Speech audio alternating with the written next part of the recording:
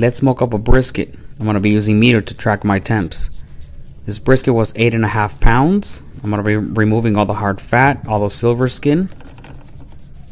Now the hard fat is not going to render out, so you can always use it for burgers. You can grind it up. Once you get it nice and trimmed, I'm going to season it up. I'm just going to be using salt and black pepper. I'll be using Dijon mustard as a binder. You can use oil, or you don't have to use any binder at all. Once you get it nice and seasoned, I'm going to put it on the smoker. My smoker, I'm going to preheat it to 275 degrees. I'm going to be using hickory wood for smoke flavor.